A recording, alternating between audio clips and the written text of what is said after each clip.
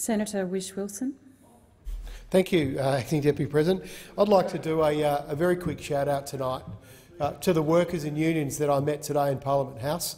I had a fantastic meeting with a bunch of fellas and Ruth from the ETU who came to talk to me about their picket down in Longford, Victoria and Gippsland, 167 days now, with Exxon, one of the world's largest oil and gas companies. Indeed, I think it is the largest oil and gas company in the world, basically undermining their wages and conditions, using loopholes in the Fair Work Act, sham contracts, contract companies, and they're picketing for their jobs and their conditions. And they pointed out to me today, and they want to point out to every other senator in this place, an MP in this place, indeed to every Australian, that this company that employs them, that can't afford to pay them decent wages and conditions, this company that's penny-pinching at every opportunity that it possibly can, is also not paying tax in this country.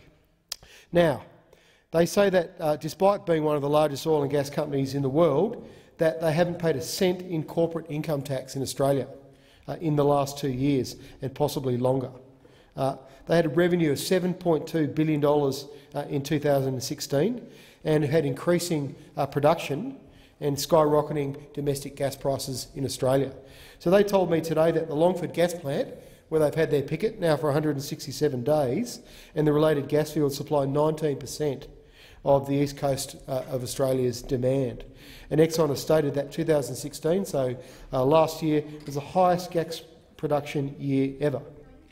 Now, they also made it clear to me that ExxonMobil Australia Proprietary Limited, the primary Exxon entity in Australia, is owned through subsidiaries in the Bahamas and the Netherlands. Remember the Paradise Papers? Remember the debates that we've had in committees and in this inquiries about multinational tax avoidance. They've hid this corporate structure from the Senate inquiry into corporate tax avoidance, which I happen to be on. In fact, indeed, myself and the Greens initiated that inquiry, and they failed to disclose the Dutch and Bahamas ownership in Australian filing. So the same committee that I'm on, and there are other senators in here that are on the committee, will be looking at ExxonMobil.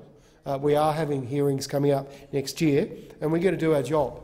We're going to do our job to try and hold Exxon to account, to actually pay the tax that they owe the Australian people. They also raised the workers and the unions today also raised the issue of the Petroleum Resource Rent Tax. They want the resource rent tax changed. $238 billion in tax credits across our oil and gas companies in this country.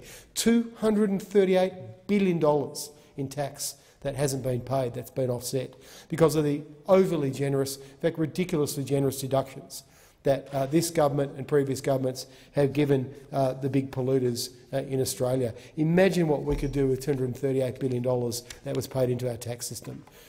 We could actually solve, that's like 7 or 8 Gonskis. It's incredible to think about how much money these oil and gas companies don't pay. And here they are underpaying their workers, undercutting their working conditions. It really is outrageous. So I was really pleased to meet these guys today. A special shout-out to Steve Dargaville from the AMWU Victoria branch. He's the State Secretary, and Ruth Kershaw from ETU Victoria, who I've had many dealing with over the years, especially around the Trans-Pacific Partnership Agreement, and the other 5 union reps and workers that I met today. Good on you guys, standing up for your rights and conditions and making sure that Australians and every member of parliament know that this giant, ExxonMobil, is not paying a cent in corporate tax. And of course they're one of the many hungry polluters, petrochemical companies, oil and gas companies in this country that don't pay any petroleum resource rent tax. And why is that the case? May I say very quickly, the Greens support these workers. We support tackling multinational tax avoidance. Senator Milne, previous Senator Milne, was the first to initiate the Senate inquiry that's led to some fantastic legislation in this place and some changes. We've got a long way to go. I and the Greens initiated the current inquiry that's looking at the Petroleum Resource Rent Tax. We heard great evidence in our hearing in Perth about how Chevron don't pay a cent tax either. They have now been tackled by the Australian Tax Office. And may I say also tonight, the Australian Tax Office, I hope, now have Exxon in their sights. And the Senate committee certainly does. we'll be calling the CEOs of Exxon before us to explain why they're not paying any corporate tax and why we should have this system in this country, the Petroleum Resource Rent Tax, which doesn't pay a single cent to the Australian people who own those resources. Thank you, Senator. Senator